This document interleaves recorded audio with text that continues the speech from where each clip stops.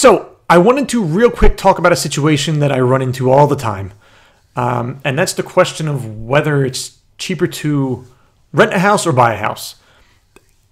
When people are asking this question, they're asking me about how much money they're going to need to get into a new rental or to get into their first purchased home. So I'm going to break down some numbers real quick. I'm going to try and not make it too boring, but it's probably going to be boring. So a rental in my hometown, the average 3-bedroom rental is going to be about $1,500 to $1,700 a month. So to keep numbers easy, we're going to go $1,600.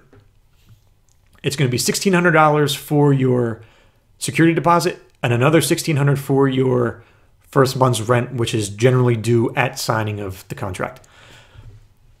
That's $3,200 to rent a house. The money, the cash you will need up front.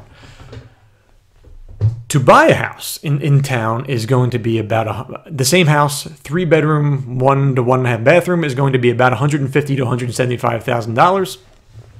Now, with an FHA loan, this is going to require a $4,500 down payment. It's going to be about $6,000 in closing.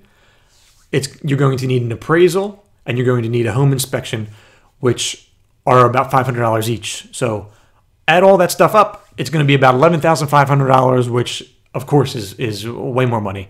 Hard for people to come up with that amount of money, I understand. But what people don't know about, 99% of my buyers have never heard of this program. 95% of other realtors that I deal with have never heard of this program. New Jersey offers a first-time homebuyer grant that is available now, and it's $10,000 towards your down payment and your closing costs. So that $10,000 will cut your costs down to $1,500 to get into a house.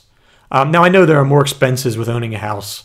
We're strictly talking about getting into the house, not your any maintenance and all that other stuff. I understand that's a little more expensive.